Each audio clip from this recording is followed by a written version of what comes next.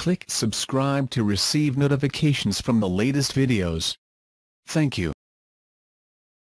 The homeless Mexican immigrant who was pilloried by then-candidate Donald Trump after he was accused of fatally shooting a woman on a San Francisco pier was found not guilty of murder on Thursday. Ines Garcia Zarate was acquitted in a case that galvanized anti-immigration forces and forced San Francisco officials to defend their sanctuary city policy.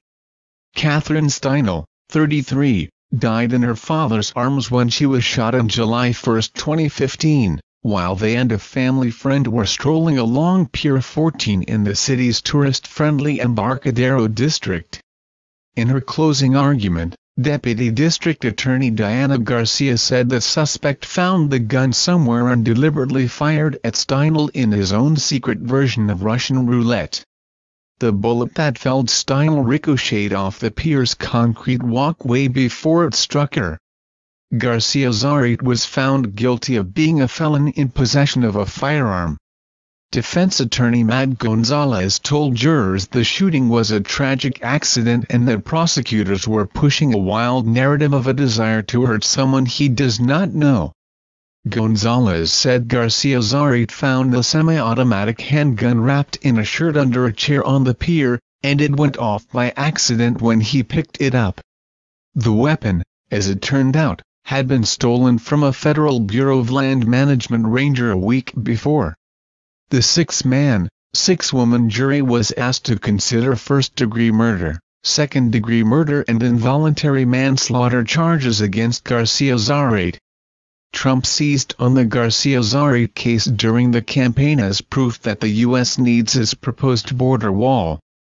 After he was elected president, Trump signed an executive order to cut funding from cities that limit cooperation with U.S. immigration authorities, a policy that a federal judge in San Francisco permanently blocked Monday. Garcia Zarate, who also used the name Juan Francisco Lopez Sanchez, had been deported 5 times before the deadly encounter.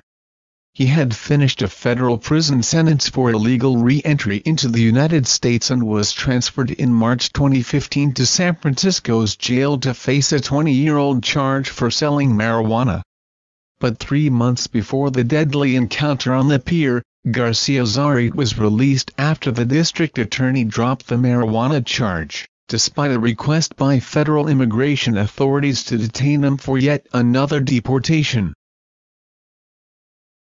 Thank you for watching this video. If you find this video interesting, please like and share to many friends know. Do you have any questions? Please comment below to let everyone know. And do not forget to click on the subscribe button to receive notifications from the latest videos. Goodbye and see you again.